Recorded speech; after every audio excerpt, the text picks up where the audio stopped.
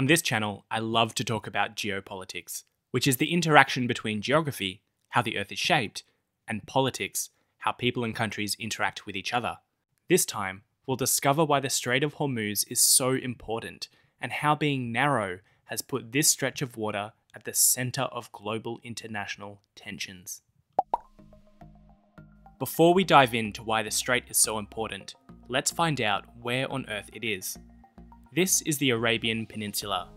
On one side of the peninsula, the Arabian Sea is connected to the Mediterranean by the Red Sea, which runs between the peninsula and the continent of Africa and joins the Mediterranean Sea here through the Suez Canal. On the other side of the peninsula, the Arabian Sea runs into the Gulf of Oman, which is connected to the Persian Gulf. Between these two gulfs is this very narrow stretch of water, the Strait of Hormuz. The strait is bounded on either side by the countries of Iran, Oman, and the United Arab Emirates. The Strait of Hormuz helps transport loads of oil per day on some of the biggest ships on Earth. We'll go into more detail about that in a moment. Because of how narrow the strait is and the volume of oil that is transported through it, the Strait of Hormuz is the world's most important choke point for the transport of oil. Just to get an idea of the scale of the amount of oil and other energy products transiting the strait, here's some quick maths. In 2018, the average number of barrels of oil and other petrol liquids passing through the strait was about 21 million barrels per day. Each barrel is about 159 litres, which equates to a total of over 3 billion litres, or more than 1,300 Olympic swimming pools of liquid per day. This is about 21% of the entire world's daily petrol consumption. 1/3 of all of the sea transited oil on Earth travels through the strait, as well as 1/4 of all of the traded natural gas. The Strait of Hormuz is only about 39 kilometers wide at its narrowest point. Because of this, ships transiting the strait must stick to strict shipping lanes.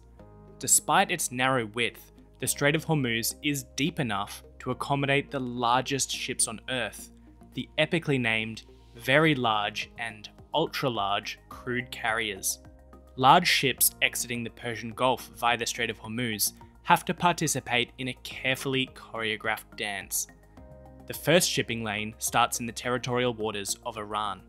It then passes between 3 islands, which are currently administered by Iran but claimed by the UAE. Next, our supertanker must pass into Omani territorial waters to transit the narrowest shipping lanes in the narrowest part of the strait. Once through the strait, there are more shipping lanes in the Gulf of Oman that can take ships back into Iranian territorial waters.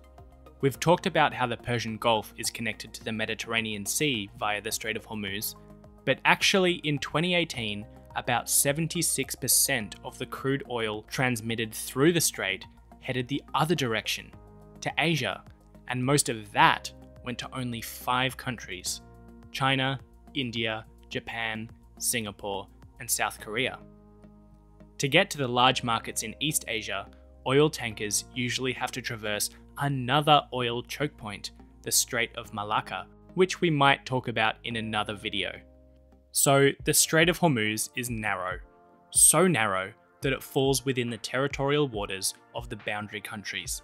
This means that any incidents within the strait have the potential to shut down transit, or at worst, to spark conflict between countries.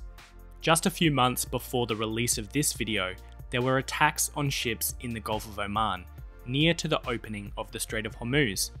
Incidents like these threaten the stability of the strait and increase tensions between boundary countries. Now we know just how important the Strait of Hormuz is to global oil trade, we can imagine just how damaging any disruption to the flow of oil through the strait would be to countries reliant on receiving the oil and on those countries reliant on the income from selling oil. So aside from the oil buying countries trying to reduce their reliance on foreign oil, what else have the oil producing countries done to try and mitigate any threats to the stability of the Strait of Hormuz as a shipping route? Well, only Saudi Arabia and the UAE can bypass the Strait of Hormuz by shipping outside of the Persian Gulf and have pipelines to get the oil to those ports. Remember that 21 million barrels per day transited the Strait of Hormuz in 2018. Saudi Arabia has the East-West pipeline that can transport up to 5 million barrels per day to its port on the Red Sea. Although in 2018, this pipeline was only used to transport 2 million barrels per day. It also has a natural gas pipeline, which can transport the equivalent of 300,000 barrels per day. The UAE has the Abu Dhabi crude oil pipeline to transport oil directly to the Gulf of Oman, which can pump up to 1.5 million barrels per day, but was only used for 600,000 barrels per day last year.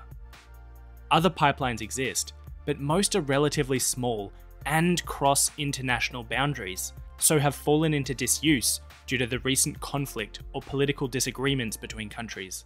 So what does the future hold for the Strait of Hormuz? Well, that's a very tricky question, and one that I probably can't answer. As we've discovered, the importance of the strait is amplified by the geography of the region, including a lack of viable alternate shipping routes.